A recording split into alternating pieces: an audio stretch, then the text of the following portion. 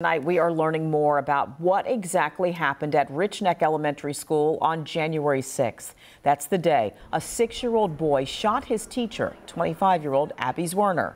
We've learned Zwerner and her attorney, Diane Toscano, sent a notice to Newport News Public Schools of intent to file a lawsuit.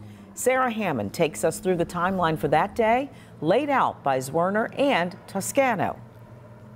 Tonight, we're learning at least 3 different staff members directly notified former Richneck Elementary School assistant principal Ebony Parker the student had a gun, but she took no action. That's according to these documents from Abby Zwerner's attorney, Diane Toscano. Parker has since resigned from her position, and Toscano calls her lack of action gross negligence. It's a day these parents won't soon forget. I was freaking out. It scared him. He said he actually didn't want to come back. Weeks later, we're getting a better idea of what happened at Richneck Elementary School.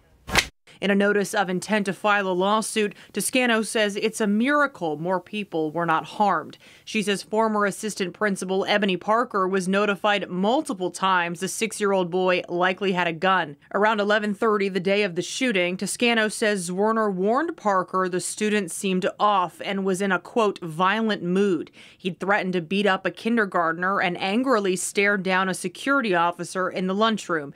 That same day, Toscano says around 11:45, students told a different teacher about the gun. When the teacher took it upon themselves to search the boy's backpack around 12:30, they didn't find one and were told it was likely in his pocket. Toscano says Parker was notified and replied, "He has small pockets." Then around 1 o'clock, one of Zwerner's students told a different teacher the shooter showed him the gun and threatened to shoot him if he told anyone.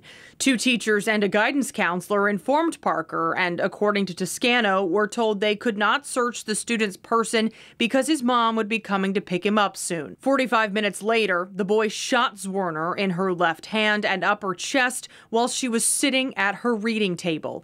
This was, according to Toscano, not the first time Parker had witnessed or heard about his behavior problems. Toscano claims the boy had previously choked a teacher, had a habit of cursing at staff, and tried to whip classmates with his belt at recess. Just one day before the shooting, Toscano says the boy was suspended for slamming and breaking Zwerner's phone. According to Toscano, the events leading up to the shooting are, quote, evidence of bad faith and reckless conduct by administrators. Through her attorney, Richneck principal Brianna Foster Newton maintains she was never notified about reports of a gun, and Toscano makes no mention of Foster Newton in these documents.